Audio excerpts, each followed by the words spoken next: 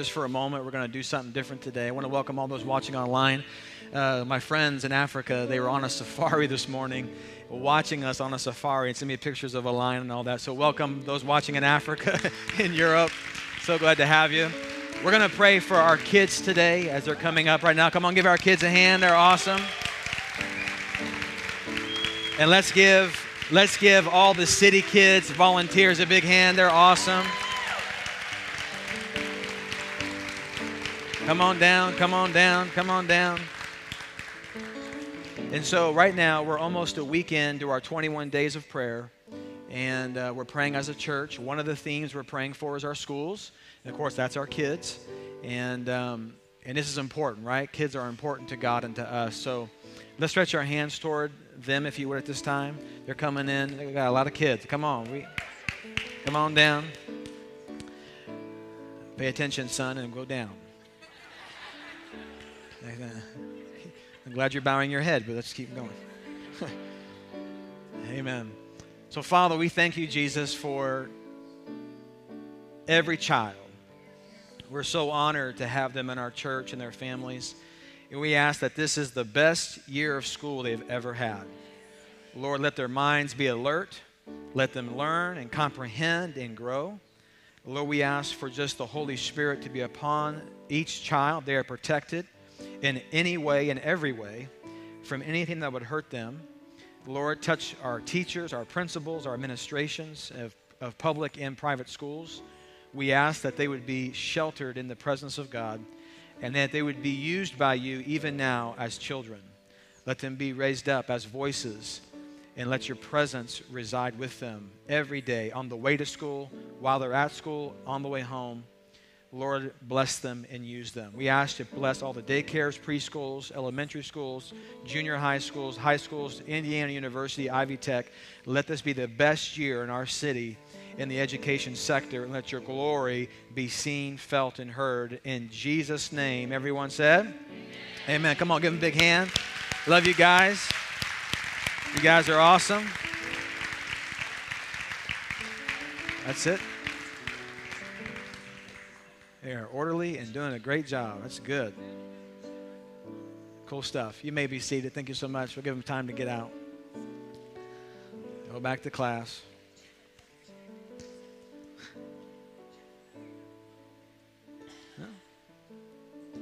How many love kids? Amen?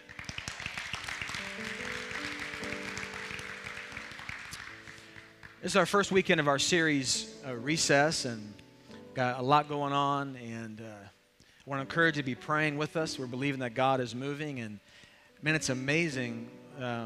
Already this weekend, 10 people have received Jesus already in the 2 worship experiences, and we're living. I want to encourage you on something. We're living in a move of God right now.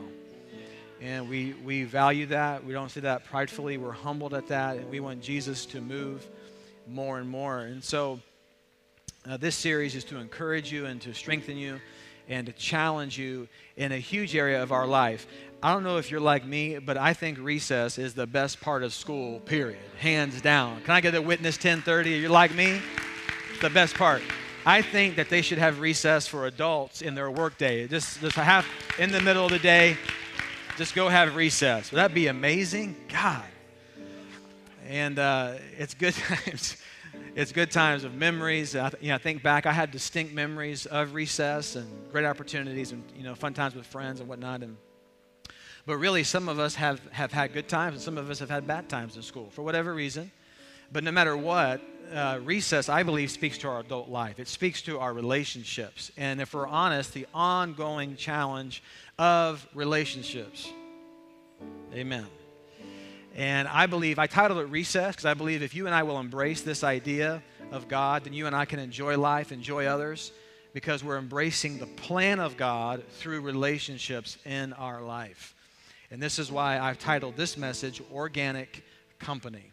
So if you want to turn your Bibles to Matthew 22, or just follow me on the screen, whatever's best for you. I've preached on this tons of times, and I probably will again tons of times, because I believe these verses are so powerful. Jesus is answering a religious person who's trying to trap him and trick him in saying the wrong answer. And what's the greatest commandment? In other words, what's the greatest rule? And all these check boxes these guys were doing. And Jesus just blows their mind and sums it up in 2 commandments. I want you to think about this today. All of the Bible, if you're a Bible person like me, from Genesis to Revelation, everything in the Bible is summed up in 2 things. We call it around here simply love God. Everyone say love God, love people. And how many know that is very difficult at times? And so it's simple, but it's challenging. And so notice what Jesus said in verse 37. He's responding to this gentleman. He says, Jesus replied, you must love the Lord your God with all your heart, soul, and your mind.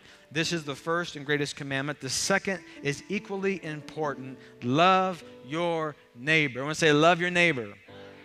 Notice what he says, though, as yourself. So, Father, I thank you today for this first weekend of August. We thank you for school and all the children. Thank you for what you're doing. We thank you for our 21 days of prayer. As you're moving with us in our prayers, we're believing you, we're hoping in you, and bless this message in Jesus' name. Everyone said, amen.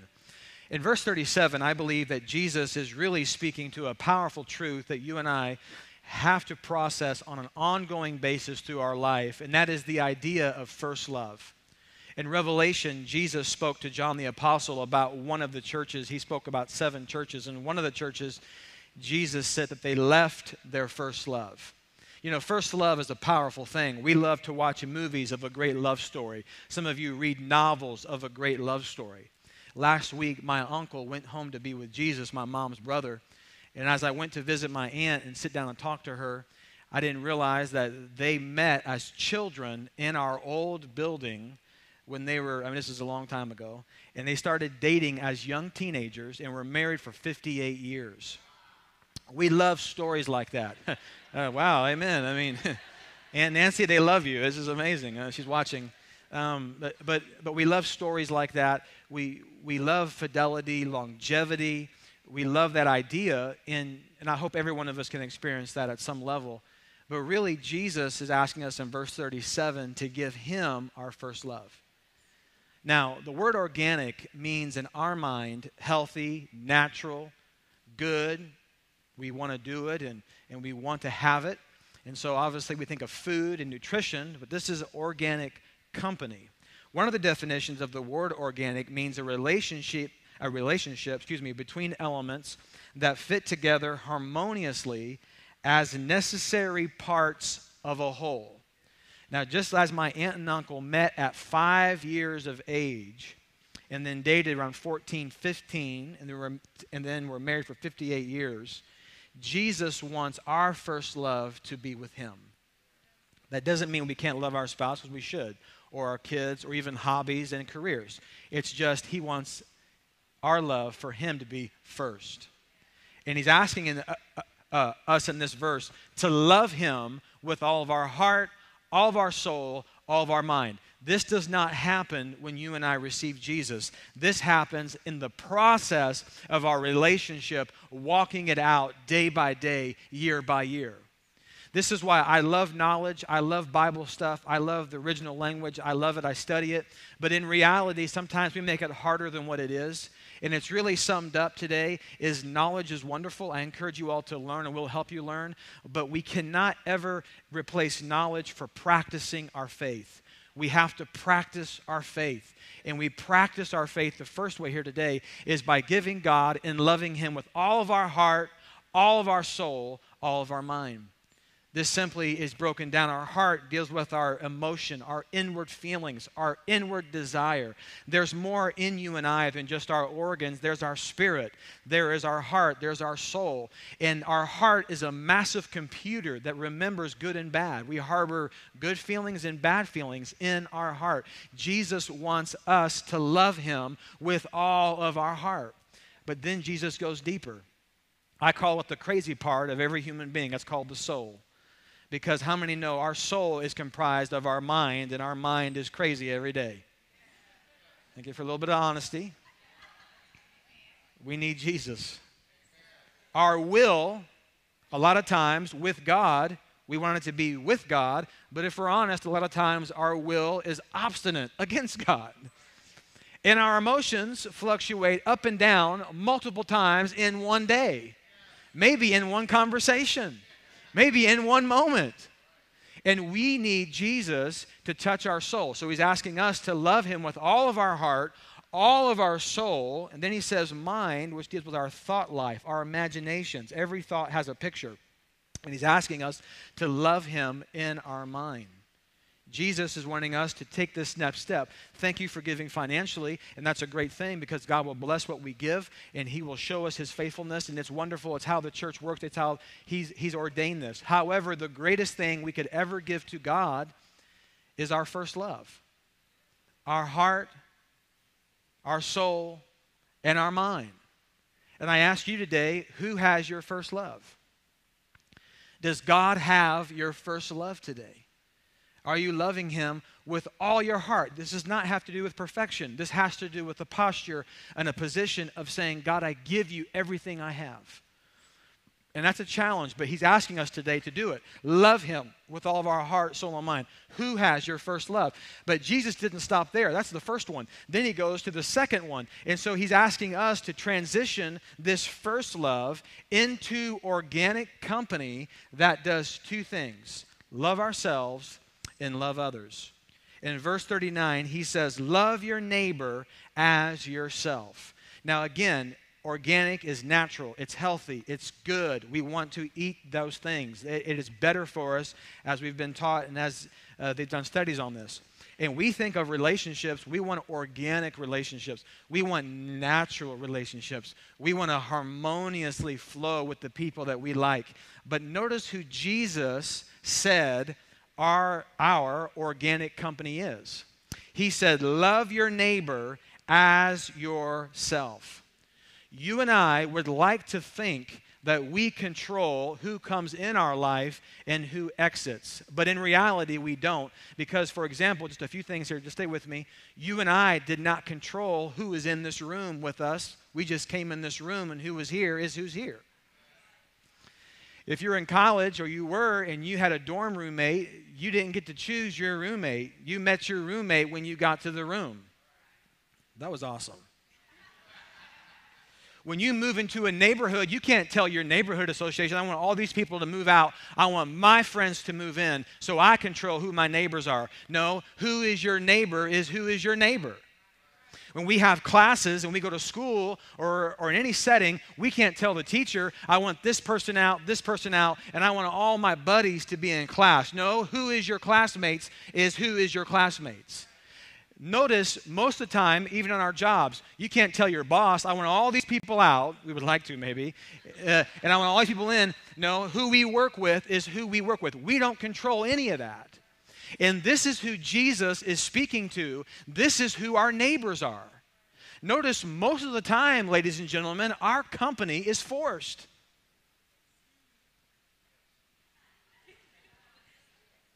And we, at times, want to say, I want who I want to be with.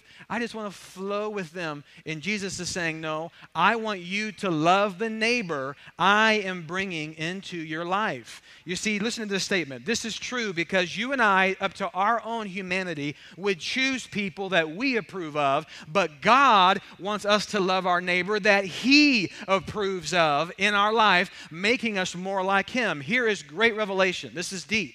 I'm going to tell you, this is deep. I didn't marry Summer to change Summer. I married Summer because I love her, but in that marrying her, I am being changed. It's not my job to change her. I am being changed in my relationship with her. A lot of times we see people as projects, and we want to preach to people, and we want to tell them the Word of God, and we got the truth, and we know what should be done, and I'm over you. And really, come on now, relationships organically are to show us how much more we need Jesus, because all of us are jacked up, so that we can get closer to Jesus, so that more of Jesus comes through us and touches them. Jesus never said to change people. He never said to berate people. He never said to ostracize them. He said to love him and love them. And so notice, when you and I embrace this organic company, our organic company, folks, is the people that God brings in our life. And when we do this, we're changed, we're made better, and we have a fulfilled life. Here at City Church, you have a great opportunity. You can be with people that are totally different than you, different ethnicities. They vote different, they think different. If they've had a church background, totally a church background. And we love that here because you can see people and meet people here in these worship experiences. You can go to a life group, you can be on a team, you can go to events, and you can be with people. This is healthy. Our human tendency is us for and no more. Be with people that think like me, vote like me, believe like me, are in my same group. We're Pentecostal, we're Baptist, we're Methodist, and all those groups are great. I love it because all those groups are here right now in this room, and it's wonderful, and we love you. But it's not about groups. It's not about groups. And our human tendency is to get barriers, and we only let people come that we approve of. And God's saying, when did I ever tell you to judge people based on what you approve of? I want you to love people based on who I approve, because that is how we are changed, and that's how we practice our faith. Drop the mic, boom, we're dismissed. All right, let's go eat. All right. Proverbs 18:24 says, a man who has friends must show himself friendly. So here's what happens. When you and I understand the love order of Jesus, this becomes a little bit easier. We are to take our first love and give it to him, transition it into loving ourselves and others for an organic company that whoever God brings in our life, this is who we choose to love. Now, here is the love order of God. Are you with me? This is the love order. Our first love is to be with Jesus. This is so hard for, I think, our generation. This is so hard and younger because we have 5 TVs in one room of our house. Then we have 2 cell phones and 3 iPads in a 5-foot square radius.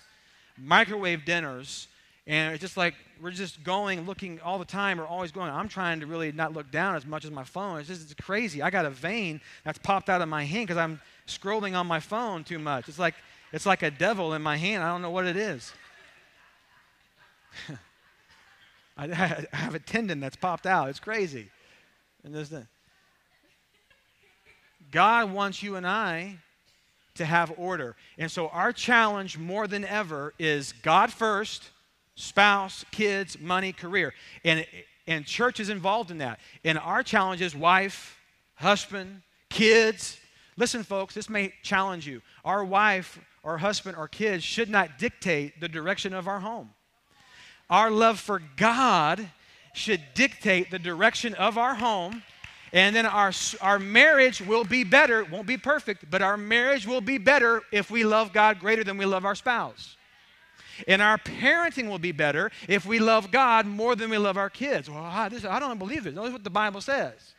Jesus said it, red letters. All right? So love him first. Our first love, heart, soul, and mind, is to love Jesus. Now, it may not happen in a day. It may not solve all the problems, but I promise you, our life will have order and blessing when he is number one. And there will be stuff that comes our way. But when our love for God is first, our marriage will be blessed, our parenting will be blessed, our community at church will be blessed, our careers will be blessed, and we will have ups and downs. But the unnecessary drama that happens when that's not in order, because if it's not in order, folks, it may not show up now, but down the road, you and I are going to hit the fan, and it'll be a chaotic mess. And if you're in that place today, I want to encourage you to come back in order, put God first, and begin to love. And children will remind you, man, I teach my kids to love Jesus. We pray every day. I tell my boys, how do you treat girls? Protect and respect, all this stuff. And so recently, I'm running solo. My wife's in Las Vegas seeing her family. It's just me and the boys, man. This is crazy. It's just me and the boys. And I was having a meeting, and I was like, I need you to watch a movie and just be quiet. So I put in this Polar Express movie, and I'm trying to have them just watch it. And I said, guys, watch Santa Claus. And David said, Dad, you told me he's not even real. I'm like, you know what? I want you to be quiet. Jesus is real. Santa is real for right now. Just watch the movie and shut up. That's why I watch it. Okay? They challenge you, man. They put you there. When you raise them right, they'll call you out. One time Summer and I got in a big fight in the van, and after we were done, David in the back goes, Dad, I said, what, son? Just kind of takes it off. are you going to tell the church about your argument? I'm like, you know what? Get out of the car. You're walking home.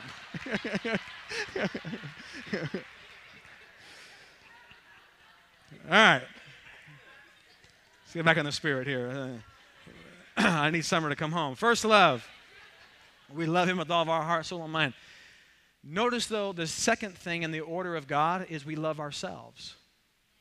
You see, Jesus said we love our neighbor as we love ourselves. This is the part, ladies and gentlemen, where we overcome shame, guilt, and low self-esteem.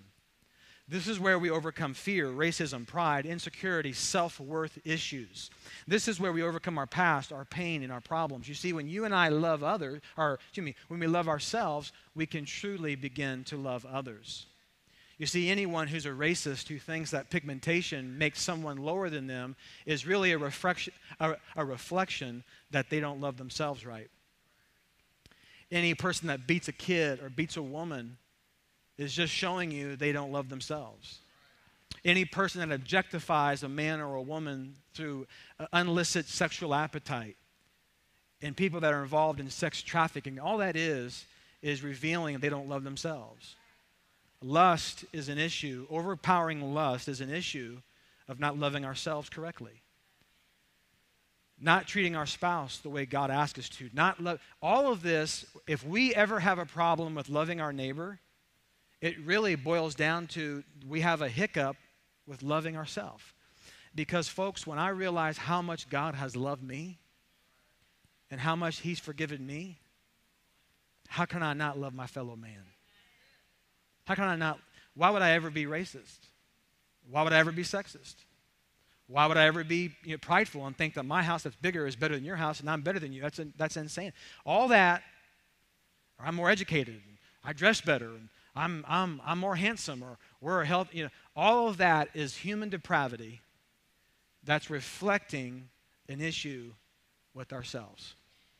Because if we love ourselves from God's love, we will see others equally, and we will love them.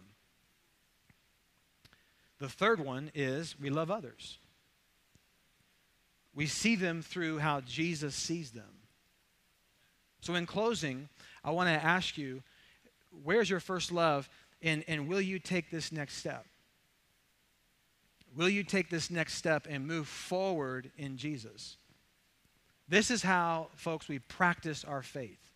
This is how we seize the moment and live in opportunity right now.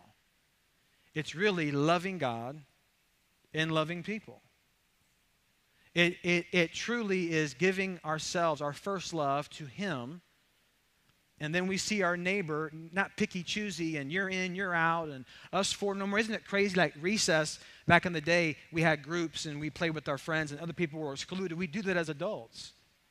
Us four and no more. Our group, we're better. We know more. No. We love our neighbor as we love ourselves. We love the people that God brings into our life. This is the practicality of Jesus, folks. This is where Jesus takes root in our lives. So I ask you today, will you take your next step? Will you take your next step? Will you take your next step? Here, I have in my notes. Will you take your next step, and will you embrace your neighbor today? Will you embrace your neighbor and see them through the eyes of God? Maybe your next step is to join a life group. Maybe that freaks you out. And I want to encourage you to take that step and get to know people. We're so isolated in our country right now. We hardly ever talk to our neighbors. We just drive in the driveway and shut the garage door and windows shut, blinds shut, don't talk. I mean, there's a comedian that has a great act about 20 years ago when people came to the house unexpected. Remember that? People just come to your house, not call you or text you. That was non-existent. They just showed up, knocked on the door. Hey, we're here. Everyone was excited. Had some pastries. Oh, we got company. Come on in. Everyone's happy and excited. Nowadays, you get a knock on the door. Who is it? Everyone, shut up. Don't let them know we're in here. They're just banging on the door. I hear you. You're not hearing me. It's not me. Who invited who over? You didn't text me, Facebook, tweet me. Why are you here? It's true. I mean, I lived in a parsonage, folks, when I was a kid. People came over to our house because we were the pastors. Help me. My mom would have coffee. I'd come out in my underwear as a kid. People around the table having coffee. It was just a big old family. It was weird. I mean, nowadays, shoot, if someone sees the inside of our house, like they saw the vault of heaven, it's like, ah!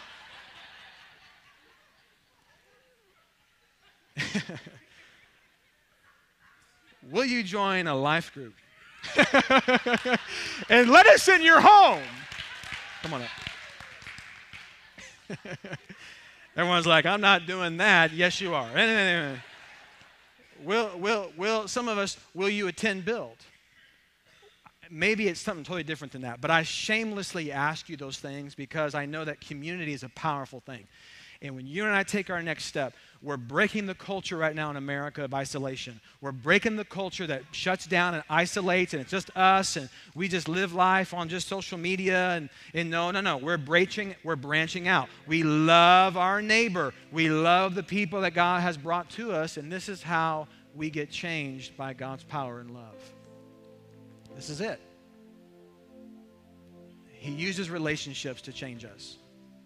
Will you take those steps? I believe Jesus has amazing things for us, and if you and I will embrace it, the best will be revealed through being connected with others. The challenges of that, the piercings of that, the rubbing the wrong way, all that is all God making us more like Him. If you believe in this Jesus, give Him a great hand clap of praise. He's a worthy God. He's a great Christ. He's a great Christ. He's good. We need Him. We want Him. Let's stand to our feet. We're going to worship. Here's what we do. We have this thing called response to God. So if you just kind of hang with me here. Josh is going to lead us in Laura with a great worship song. Someone wrote this song. They felt like God was speaking this to them, and so they wrote it from that angle. And it was, "Come away with me." It's one line. And then it, "Open up your heart and let me in." Will you and I open up our heart and let God in today? And let Him take these next steps by loving God and loving people and embracing the plan that God has through others. As they sing it with them. The bird's on the screen, and then I'll come back in just a couple minutes. Let's worship. Come away with me.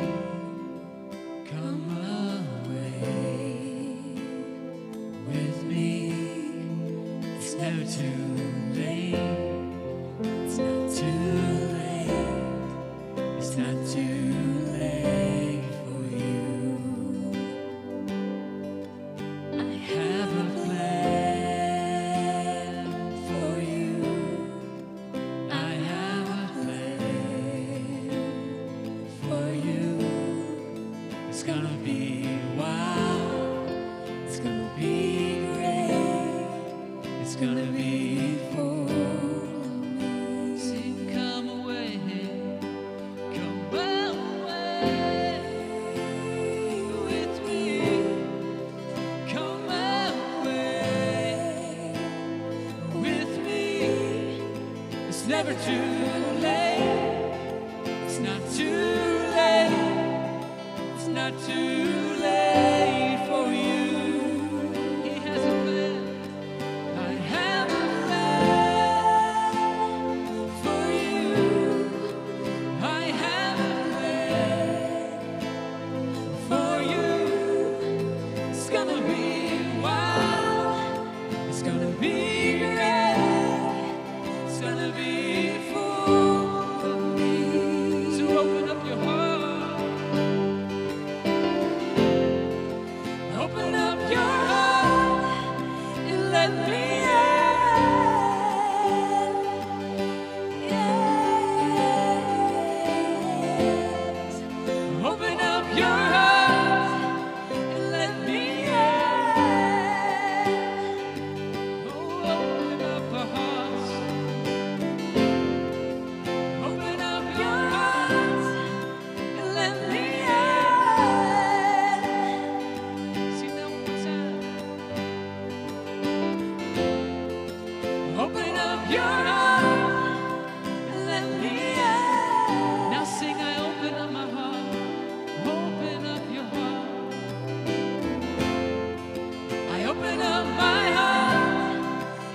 let you in, Jesus. Open up my heart. I open up my heart and I let you in. Sit down. I open up my heart and I let you in. Let's raise our hands and receive this real quick. We open up our heart to God today. Open up my heart and I let you in. Jesus, we need you today. Lord, I pray for all those watching online. I pray for all of us in this room. This simple commission of the church. Love God, love people. Go into all the world and do it. Bring people to Him. Is the greatest challenge of our life. And I ask you, God, to help us today to do it. To help us to love our neighbor, not picking and choosing who that is, but we love who you bring to us. Who we sit next to. Who we do life with in life group. Who we do church with. Who we work with. Who we live next to. Help us to reach out beyond our world and reach into the world of someone else. Help us be the light of Jesus for your name. For your name's sake. In Jesus' name. If you don't mind bowing your head right now, you online can respond as you feel led where you're watching. And you would say today, PD, I've never received Jesus. This is asking the Son of God, the Son of Man, the Son of Heaven to come into your life, and He lives in us by the Holy Spirit. And He's there with us every day. The Bible says He'll never leave us nor forsake us. When we mess up, He doesn't leave us. He doesn't reject us. He stays there and heals us through our mistakes. And we go forward in God. And you would say today, PD, I've never done that in my life.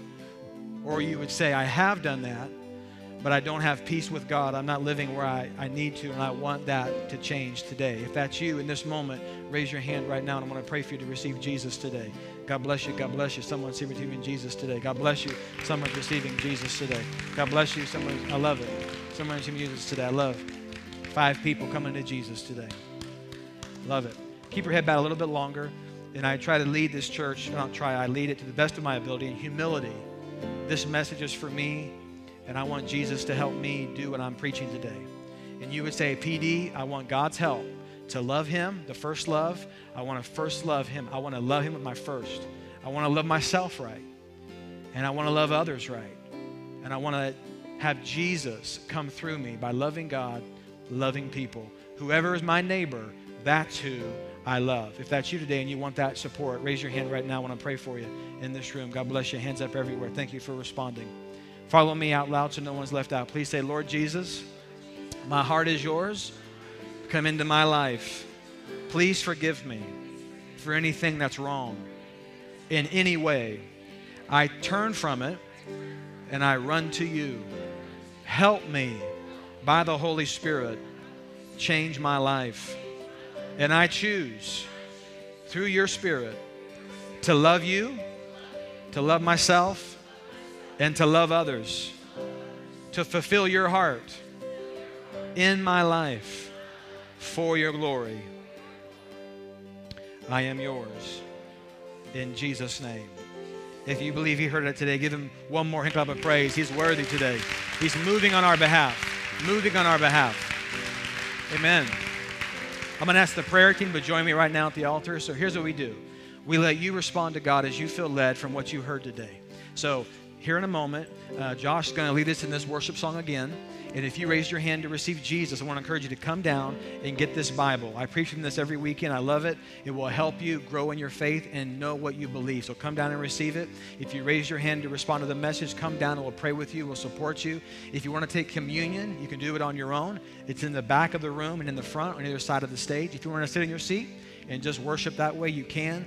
I just want to encourage you to take a step and respond to God. Now, one thing that's a little different today, if you feel compelled to join a life group, if not, take it home and read it and pray about it. But if you do, if you haven't done this yet, you can fill out the card, tear it off, and at each communion table, there's a basket you can drop this life group card in, and we'll take it and assimilate that and help you get connected. And if you want the prayer card of the 21 days of prayer, that's at the communion tables too. So you can do that as well today if that suits you. If you want prayer, come down the middle aisle. If you want communion, walk back or come down the side aisles. And I believe you're going to be touched by God. And then Josh will dismiss us here in just a few moments. May the Lord bless you. May his face shine upon you. May the Lord be good to you. May he look upon you. May he come close to you. May he be gracious to you. May he give you his peace. And for today's message, may he give you and I the courage to have organic company, to love him and love people. In Jesus' name, let's respond to God.